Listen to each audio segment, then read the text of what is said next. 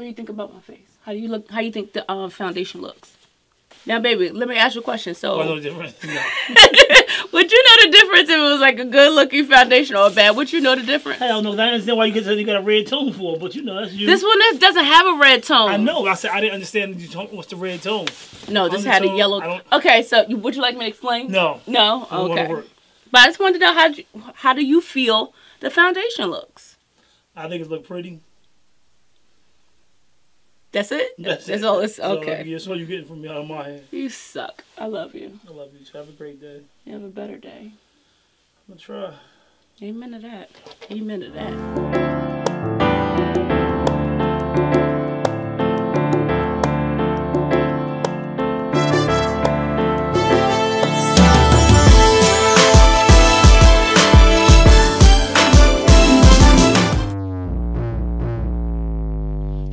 What's up, my beautiful dreamers, and welcome back for another video with your girl, Shlinda1. I got my hands on it just for you guys. This is the new MARC JACOBS Shameless Youth Look 24-Hour Foundation. For those who have been with me for a very long time, you know that their old school Genius Gel formula, this foundation was baby dada.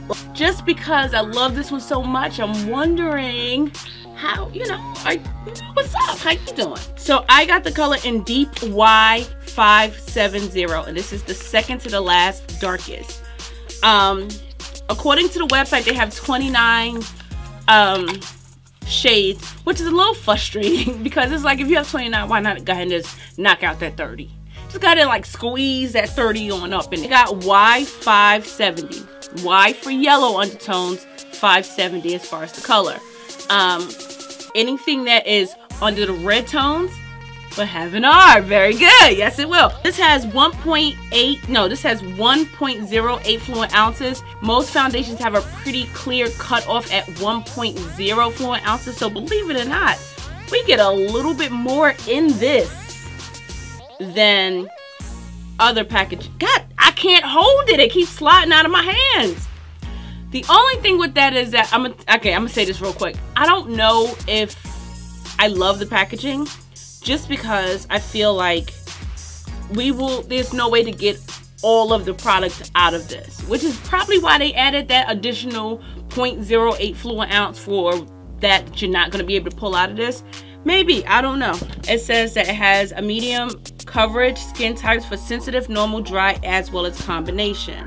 The finish is natural. You guys know I love a natural finish. The SPF of 25. An innovative, medium, buildable foundation with 24-hour weight and first to market, flashback-free SPF 25 for a youthful look. This oil-free, weightless foundation provides buildable, medium coverage that blends seamlessly. The patented infinity milling process produces super fine pigments that result in the most natural looking self-setting finish, which means you don't have to set it. Okay, less product on the face. I'm not mad. It's sounding pretty good to me. So you did it too. You did the Shayla too. Pretty girl, you did it too. And we're gonna go straight into priming. I just want to spray my face one more time. I love this spray. Oh, I just love it so much. And I'm going to prime. I'm going to use my Fenty primer. Way too much, but you know. Okay, so being that this has medium coverage, which clearly means it doesn't have a lot of coverage, I am going to go ahead and do a little bit of color correcting, and then I'll be right back. Okay, so I know I look crazy, but just focus. Half of me want to put it on the back of my hand the way I always do. Then the other half think that if you're gonna have something this easy, why not just apply it directly to the face? So what I'm gonna do is have one side a beauty blender, the other half a brush. I'm like barely squeezing. Okay, I'm doing too much. Okay, stop. Okay, so I'm going with the brush first because the brush is closer to me. And here we go. Now remember, this is the dark with yellow undertone. And basically what I'm doing is I'm patting the foundation in first because I want to see if I can build up color.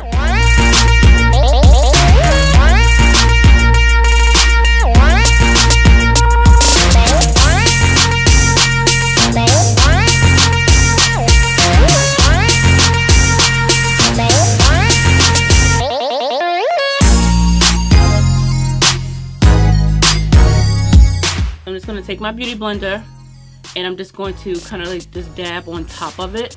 Okay. Not bad.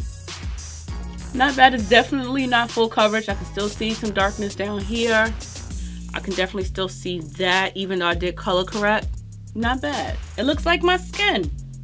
It does. It looks like my healthy skin. This is with using the brush, going over it a little bit with the sponge, and this is my real. I can see, oh, why is that happening? Can you see it's like over here, like it's creating lines, like as soon as you put it on, you need to get the blending. But for some reason with the brush, it didn't do that. Did it? No, I don't see it. I didn't do that on the other side. I wonder why it's acting all finicky now.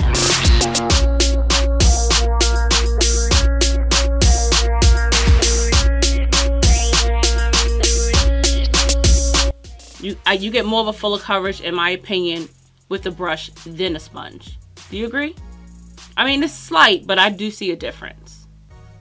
I see a difference. So I think at this point, I want to go back in with both sides and see how buildable it is. But this is what it looks like with just one application. Not bad. I have to say, not bad at all. I'm going to go in with one more application and see what we get. Okay, I'm not going to lie. For $46, oh, I didn't tell you. Yeah, this crap is $46. For $46, I want better packaging, but I'm not mad at how you can just put it right on your face without having. I'm not mad at the way you can apply it. I'm not. I ain't gonna lie.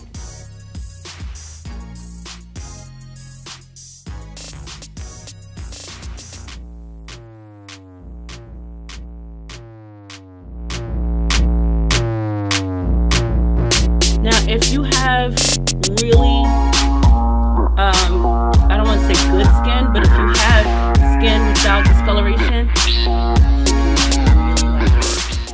the way this looks right now, I feel like this would be something that's really good for like day to day, going to work, stuff like that. Because this just gave me medium, it gave me a fuller medium coverage. I'm not gonna lie, I don't dislike it. It has its own level of luminosity. If you can see up here, it's that natural look. It's not super matte. It's not super matte at all. It does have some luminosity. I can still see discoloration though, guys. So this is definitely a medium coverage. This is definitely almost like a fuller medium coverage. To me, it goes from sheer to light medium, and then you can build it up from light medium to like a fuller medium. But it's definitely not full coverage because I can still see a little of my discoloration coming through, which is kind of okay because remember, we're going to go over, maybe put on some concealer, and when you can see a little bit of your natural skin peeking through, it's actually kind of nice. I feel like it looks like my skin, especially over here. Especially over there, I feel like it looks like my skin. I'm not. Okay guys, so my face is complete, and yeah, this is the way it looks. One thing I will say about it right now is that it works well with others. It